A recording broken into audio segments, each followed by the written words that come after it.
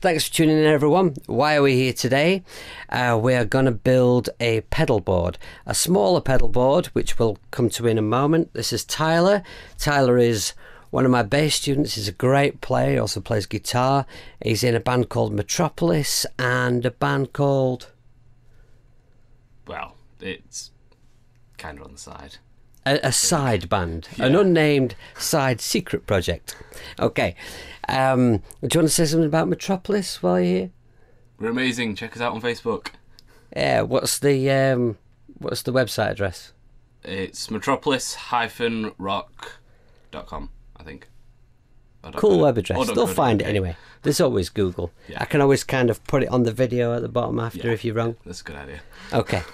Right, so for several years now I've been carrying around a huge pedal board for my bass, which has been lovingly nicknamed the Mothership by friends and colleagues.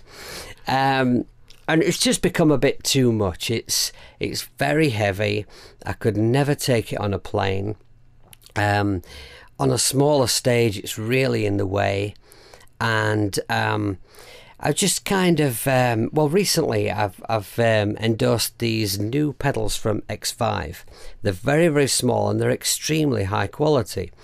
And they got me to thinking that maybe I could actually have a very small pedal board that was actually still quite exciting and still have a lot of sounds on it. So, knowing what I'm like, when it comes to building that pedal board myself, I thought, you know, I'm probably just going to get carried away again. I've got thousands of pedals to choose from, so I'm probably just going to end up building like the world's biggest board again. I probably still have something just as big and just as heavy, but with like 100 tiny pedals on it instead of like 12 huge ones. So I thought I'll get Tyler along. He's a sensible person. He can help me build it, and he can try and steer me in the right direction and be the voice of common sense. So let's get to building a pedal board. You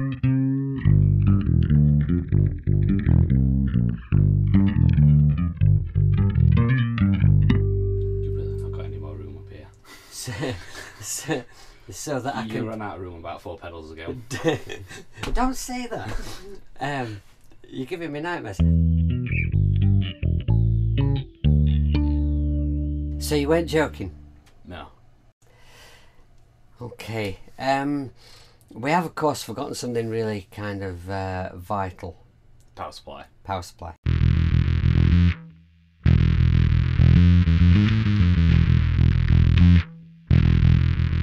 Right, okay, so we've got the power thing under the board, not fastened yet because we don't know if it's going to stay there. We've got a bunch of leads sticking through, and to me, at the moment, I don't think that we've got enough leads here that are going to reach far enough to do what we need. But if we stick the pedals on and try and get some kind of arrangement, I'll probably get more of an idea. Okay, so I'll tell you what I know for definite right now. I know that it works.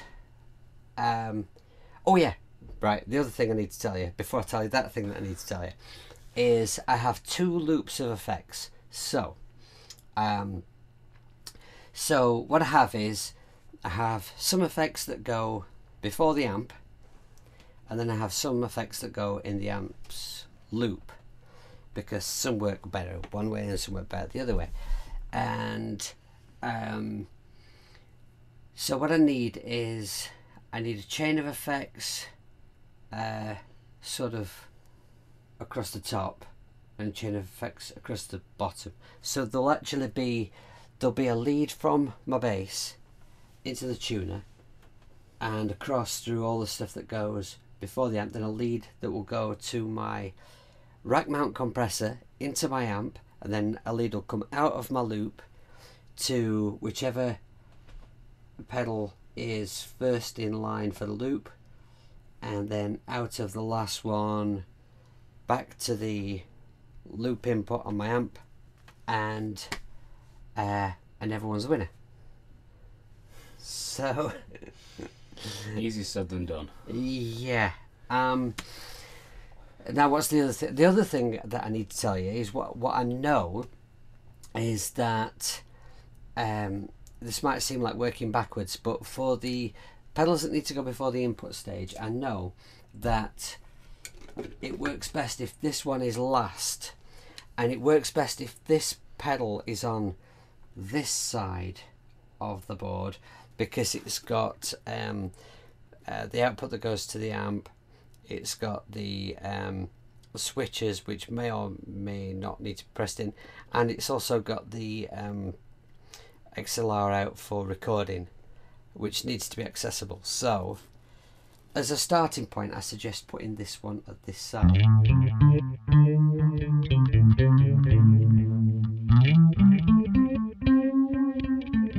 that going last? That either goes last or in the back of the rack.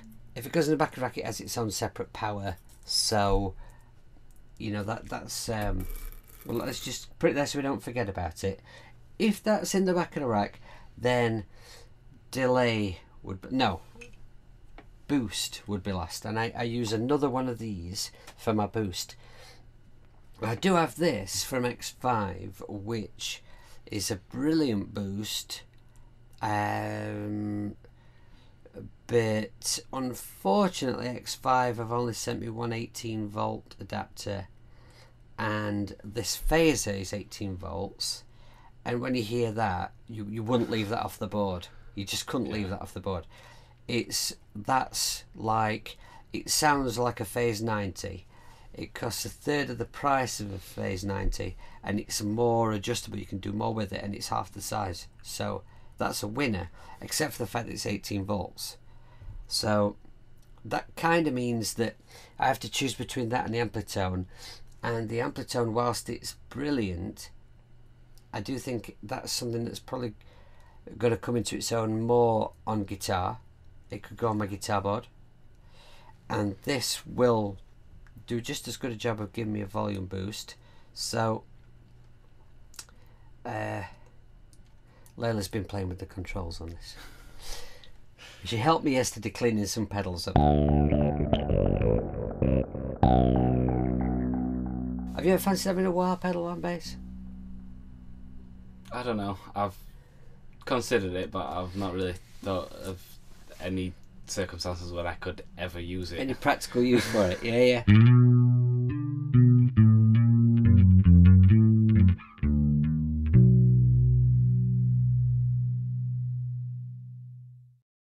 What if we start sticking some leads in these to find out whether we really are going to be able to get all these pedals? Do you think? Are we being a bit slack here? I mean, we could actually. There's a bit of space. Like, we could stick another pedal in. Like, if there was a not this one, obviously, because it's 18 volts, but if I stick that there, or if I stuck a pedal that size there, would that mean that I'm gonna not be able to stand on this? I think I'd be able to do that with my heel. Yeah. Especially if I go back to cowboy boots like me and Wayne used to wear back in the day. It's a little bit too big. Yeah, I think the nearest thing is the NXR delay, the carbon copy, which is a gorgeous delay. It's to be honest, I never thought that I would replace that with anything, but this this Xvive delay. I would have named that. You know, because like, you know, like some of the pedals seem to have like a cool name, like, you know, like the boost pedal is like the Amplitone, and the phaser is the Phaser King, but the delay is just delay. And it's actually a really awesome pedal. It is an awesome colour, but it deserves an awesome name.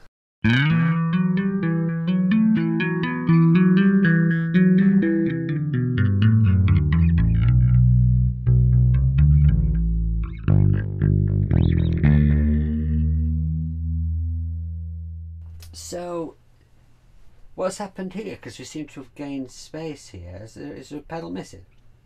Well, no, this one's been moved that way, so this one's moved across as well. And this one's been budged up slightly this way.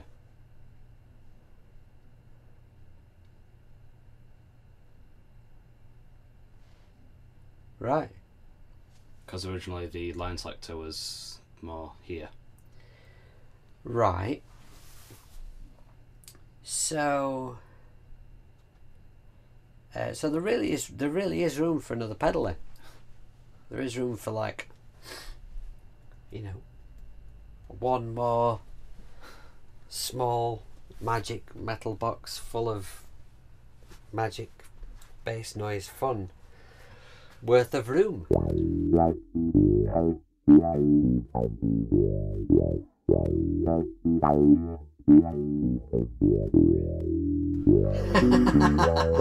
Okay, now then, Tyler is now modelling the back of the pedal board. Do your generation game type. Do you even know what the generation game is, Tyler? No. Are you sure about that? Are you just saying that to make me look older? I've not a clue what you're on about. Ask your mum later. Okay. I just said your mum's of a certain age. She'll kill me. Okay. Alright, just do the modelling thing again. I like that kind of motion. That was very cool. Right, just to show you everyone, this is the back of the pedal board. Very excited. Underneath, I guess you should say.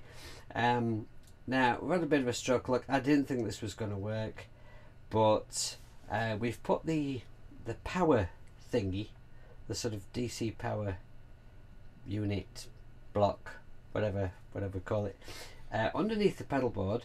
We're going to attach this down with, it's already got a piece of Velcro underneath here from where it's been on previous pedal boards. So we're going to put a piece of the other side of Velcro. I think we'll call this the lady side of Velcro. Put this on the bottom of the board, stick this down to it, and jobs are good. I'm just going to peel the back off this lady Velcro. And slide her under here. Now I want to not cover that gap up there where the leads go through. So is that right? Yeah, about there. Okay. Alright, stick that down. Bonus. Sorry.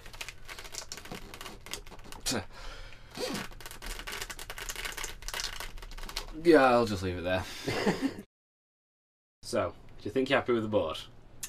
Yeah, I'm happier than I expected to be at this point. I thought that I was going to have to sacrifice a lot of pedals that I love, a lot of noises I didn't want to be without. But in actual fact, I've got almost as many pedals on this board as I had on the huge, great big Mothership board. The only thing we've done is we've left the wah pedal off, which I do love the Bootzilla, but it's not every gig where I need a wah pedal. So I'm going to leave that separate, and on gigs where I'm going to use it, in fact what I'll do actually, I'll put it in the side pocket on the bag that goes with this board, and if I think the gig is appropriate, I'll take it out and I'll hook it up. It'll just attach on before the tuner there. It'll still be in the right position in the loop that goes before the amp, so that's fine.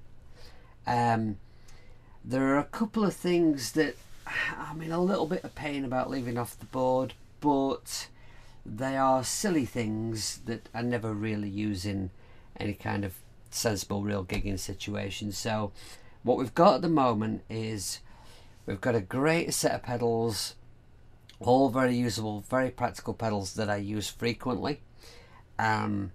It's very nicely wired up. Some of the leads that we've used to wire it together are a bit cheap quality. That's fine, I can replace those later.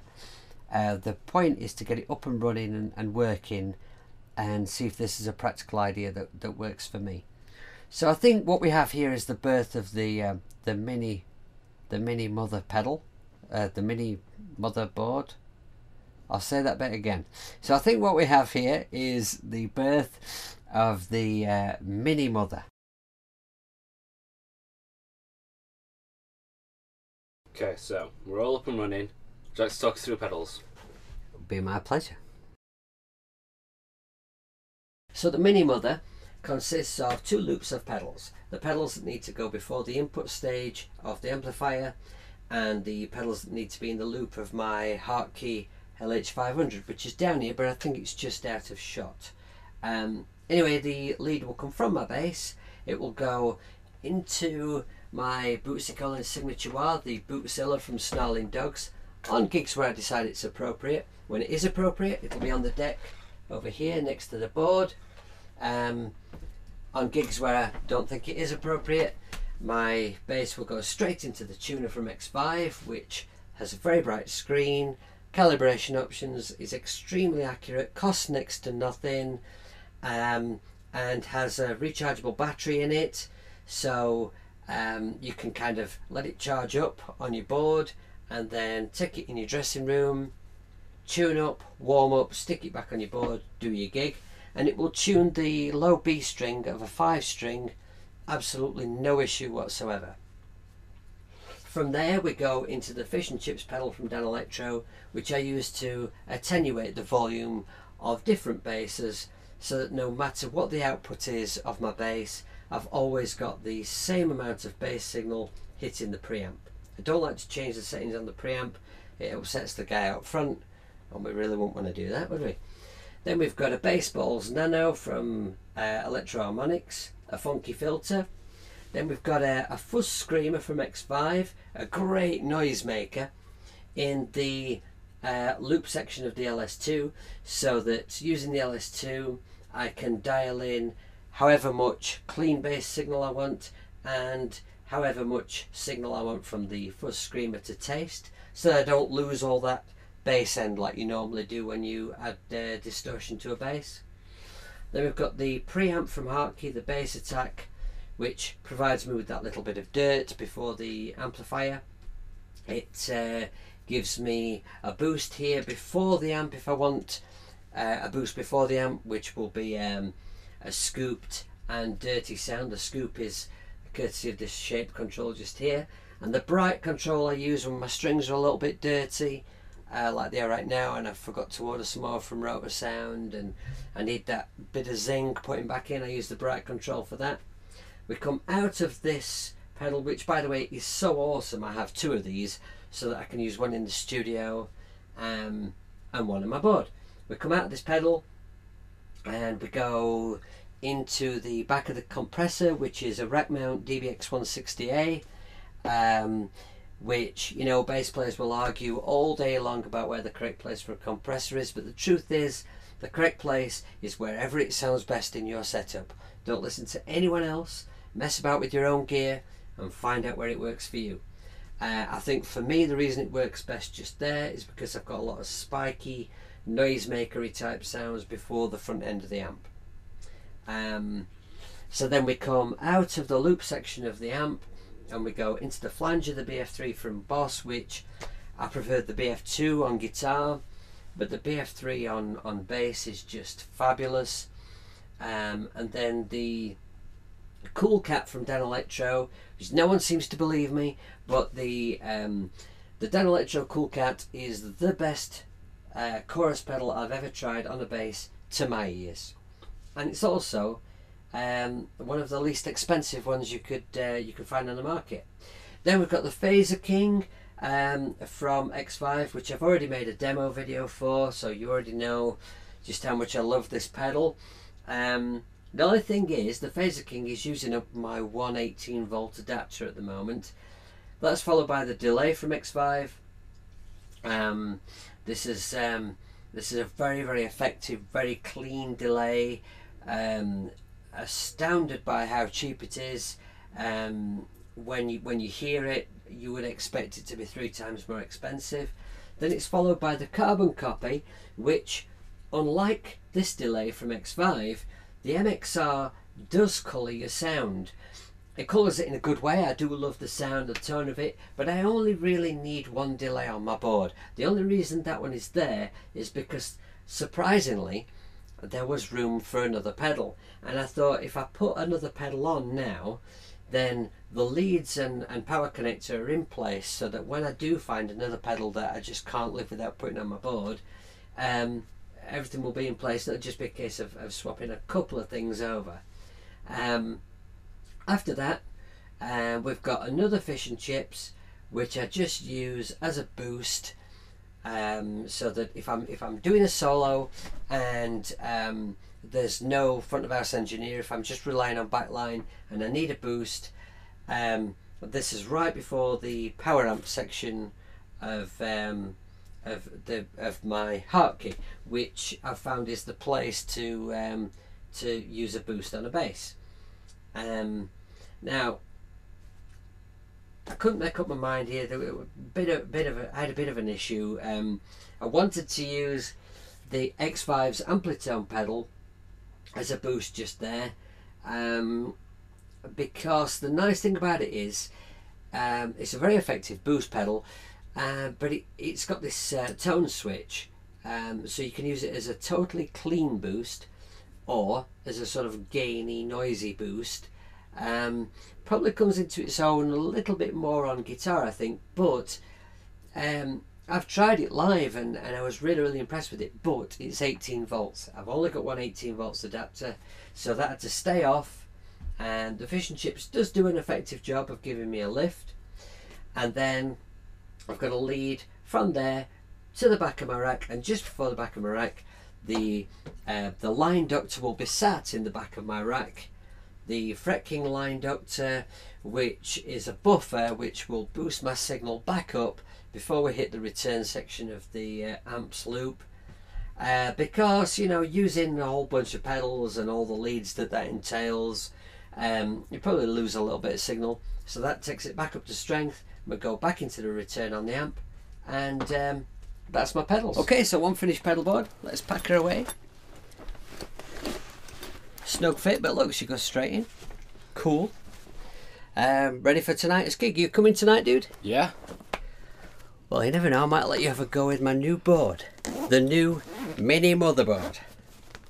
There we go. All zipped up and ready to rock. A sort of much lighter, much more manageable, carryable, takeable on a plain board. Really made possible by these tiny little pedals from Xvive. Look at that. If I had man-sized hands, it'd look even smaller. Thanks for checking this video out. Tune in again soon.